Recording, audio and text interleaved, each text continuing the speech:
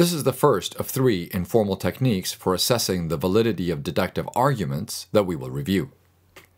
This first technique consists simply of applying the definition of validity. By definition, a deductively valid argument is an argument in which if the premises were true, the conclusion would have to be true.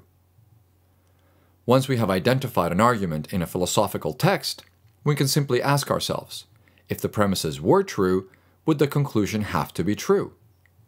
And if the answer is yes, the argument is valid. Otherwise, we say the argument is invalid. It can also help to apply the definition of validity differently.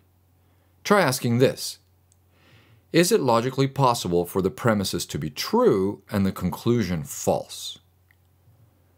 With this question, we're asking whether the argument is invalid.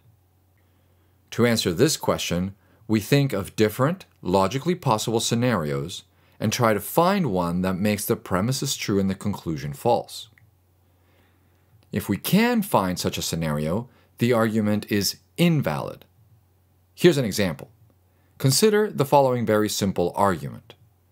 If the book is square, it has 4 right angles. The book has 4 right angles, therefore the book is square. We can all easily imagine a scenario in which both premises are true, but the conclusion is false. For example, if the book is a rectangle. So this argument is invalid.